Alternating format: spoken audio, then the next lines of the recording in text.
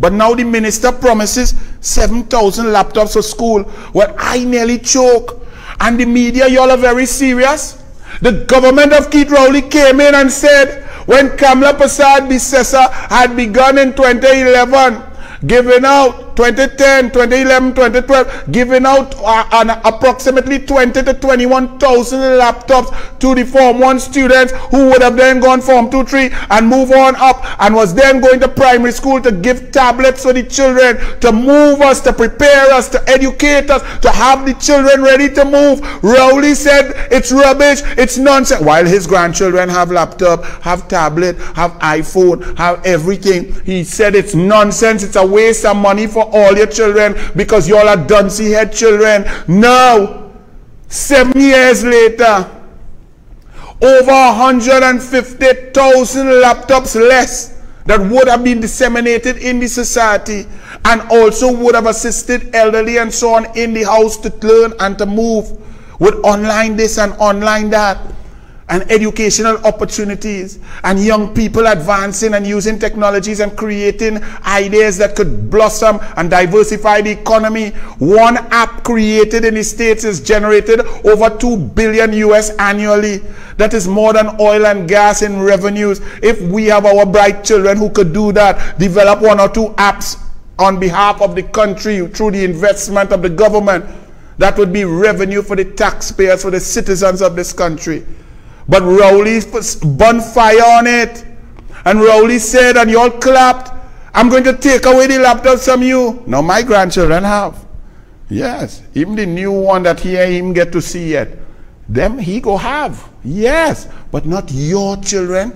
Who is Kamla to give you laptops? You all are DUNCY head children. You all are not even bright enough to use it. In fact, giving you a laptop is distracting you from what you're supposed to do. That's what Rowley said. And now they come to say, minister promises 7,000 laptops to school. Archie, you have a set of video, play one. Show them that I ain't lie. DUNCY head, first former. DUNCY head, first former. Addressing the information gap is important to fighting poverty. We must close that gap. The government will provide a laptop to each secondary school student this month. This will ensure that our children can compete in the world where knowledge is currency. DUNCY head, first former. Mr. Speaker, with respect to the question of the laptops, the provision of laptops to entry-level students is downright foolhardy. It is logistically burdensome on students and parents. It puts some students at risk. It is overly expensive. Mr. Speaker, given that a not insignificant proportion of our youngsters are challenged to score well in basic reading, a computer in some of those hands could be an unintended distraction. What is the purpose of providing these computers? When the whole school gets laptop, Mr. Speaker, on this explanation, Mr. Speaker, the Minister of Education has a laptop for you. He thinks you're a DUNCY head first former. In the school program, laptops, contributing nothing to the children's education and was disrupting the school program. And what your government did, we stopped the contractual arrangements. We did not take away laptops from children. We did not take away laptops from children. The expert on education at the university did an assessment of the laptop program and concluded by documentation that this multi-hundreds of millions of dollars that they were spending on laptops were largely wasted, contributing nothing to the children's education and was disrupting the school program. A main area of focus this academic year is the ministry's digital transformation program, comprising 13 projects, including the transition to e-books, the digitization of all teacher and student records, and the introduction of e-classrooms for all our teachers. In addition to the 40,000 devices already distributed in the last 2 years, 7,000 laptops will be distributed to students who are means test approved and also teachers starting this week. I don't know what to tell you all. I don't know what to tell you.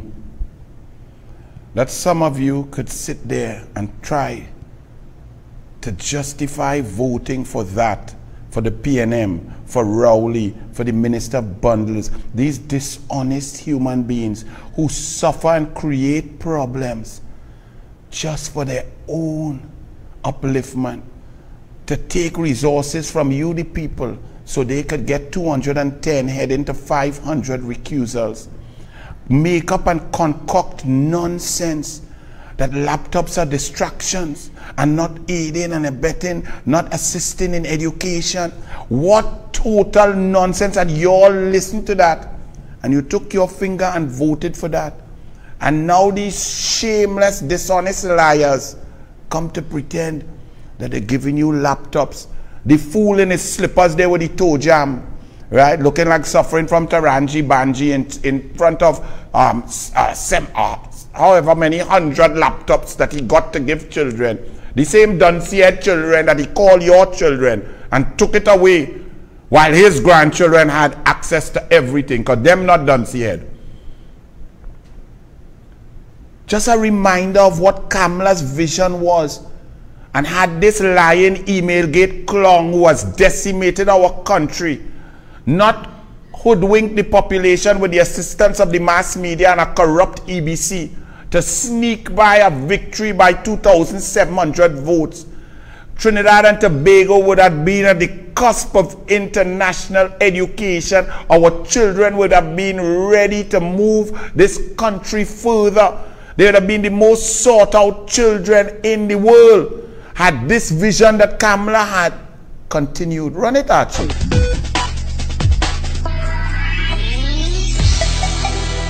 The future is here and settling nicely into the classrooms of Trinidad and Tobago.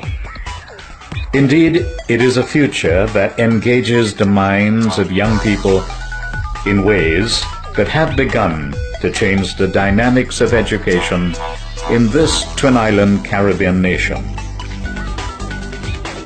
Starting with a laptop for all first formers, the government of Kamala Persad-Bissessar is committed to taking the gadgetry to higher levels, feeding the thirst for knowledge with a diet that scientifically positions the student population for a rapidly changing technological world. The electronic classroom boards have already entered the system on an experimental basis.